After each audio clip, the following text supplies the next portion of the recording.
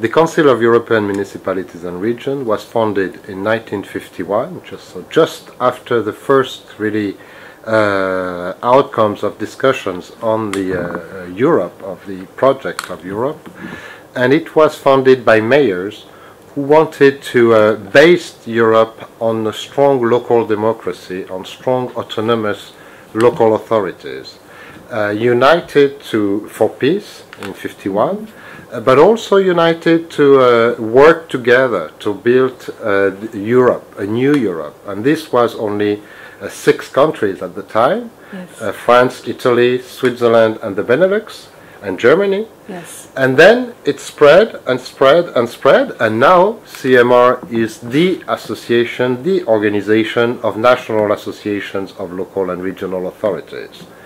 We have 53 associations, member associations, from 40 countries, and we are the main organization representing local and regional Europe towards the institution.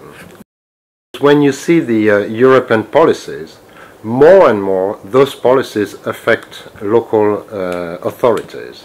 If we talk about climate change, if we talk about resource efficiency, if we talk about mobility, in many aspects of local action, the European Union has an impact. In fact, there was a study made by some researchers that says that 80% of the policies that are taken by local authorities have European origins in terms of regulations or policies or financing. Of course, well, maybe the most known thing for the local elected people is the financing part. Yes. Through the structural funds, yes. Or through projects, finance project, Interreg or others. Yes. Or twinning. The twinning yes. movement is also something very important. So for us, our role is to lobby and to influence the European Union so that the decisions that are taken here in Brussels will be benefiting to the local authorities.